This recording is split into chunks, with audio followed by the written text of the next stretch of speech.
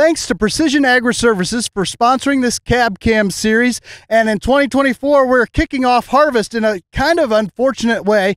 John Settlemyre was very kind to take me up in a plane today to see some of the drought activity that we're looking at around the state.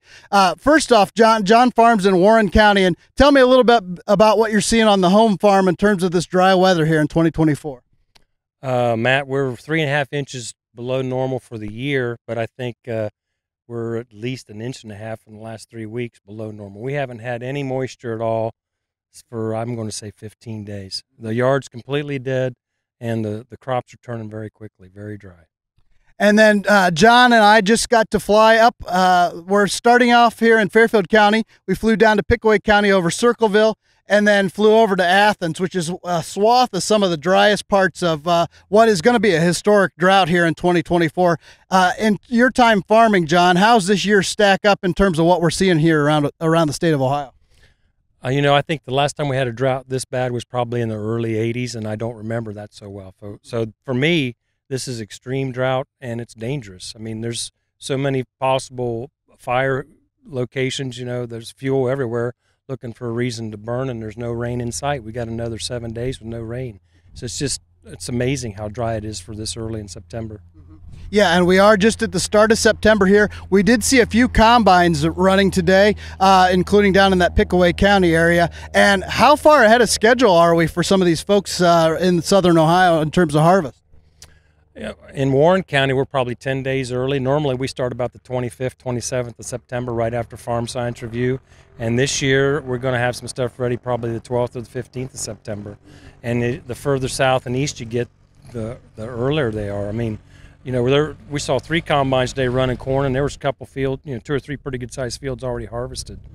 And a lot of those yields are in the 80 to 120 bushel range, I would think, just based on what we've been seeing and hearing from around the state, but also in talking to some of the folks that are out here harvesting already. So pretty challenging conditions. We saw some pivot irrigation that just showed you how dry and how early this crop is really declining. What were some of your observations from the flight?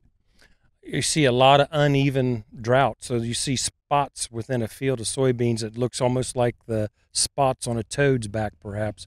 But normally you'll see 1 or 2 of those in a whole field this time of year. Now, probably 90 to 95% of the field is already drying out and showing that. So, yeah, it's tough. Spots on a toad's back. That's a good Cab Cam reference. I really like that. Got that from a Saturday morning cartoon somewhere. I can't remember when. Well, and in addition to that, we saw a lot of creeks drying up. We saw ponds getting low. They're outside of MacArthur in Vinton County. We saw some really burn up looking pasture. Were you shocked or surprised, or have you been flying around enough to kind of expect what you saw this year? I mean, that's a brown desert, the spots that we were talking about there around Vinton County Airport. It's just as dry as this runway is, or this tarmac. There's nothing growing. So yeah, it's widespread. And the down around Athens, we saw some creeks that were very low, and some the Hocking River was very dry. So a lot of really significant drought issues. And we've been hearing about livestock farmers culling herds and hauling water. And in terms of Ohio agriculture, and for folks maybe that aren't as familiar with agriculture, farming and farmers are on the front lines of this drought, and this is an impact that you guys are going to maybe potentially not recover from for a while. This is a big deal. Yeah, I mean, our prices are down, I think 17% from the time we did our budgets back in February and March to where they are today. Bean and corn prices are down below, 17%. And the yields are off more than that. So it's a double whammy. So it's going to be difficult this season. Are those yields in some of those fields we were flying over, are those going to be half this year compared to last year or less? You know, we're 5,000 feet in the air guessing, but yeah, if they had 60, 65 bushel beans about last year, I bet there'll be a lot of 30, 35 bushel beans from what we came across. Now, John, can you tell me a little bit about the plane we were flying around in? It was a pretty fun adventure. I really enjoyed the trip today. It was very kind of you to take me up. What were we flying in? This is a 1973 Cessna 182P. It's a flying club that I've been in since about 2002. There's 6 members, and 4 of the 6 are all retired pilots for cargo freight out of Wilmington. So they like the biggest and the best and the fastest. So this plane originally came out of the factory with a 235 horsepower motor.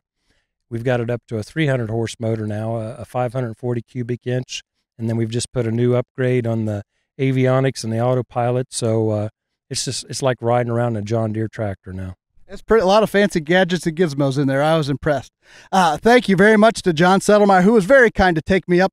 And our thoughts and prayers go out to all the folks out there dealing with these challenging circumstances in the drought of 2024. Thanks again to Precision Agri-Services for sponsoring this Cab Cam series. This Cab Cam series is made possible by Precision Agri-Services, Inc. Since 1994, Precision Agri-Services, Inc. has provided the best agronomic, environmental, ag technology, planter services, and planter products to farmers and agribusinesses.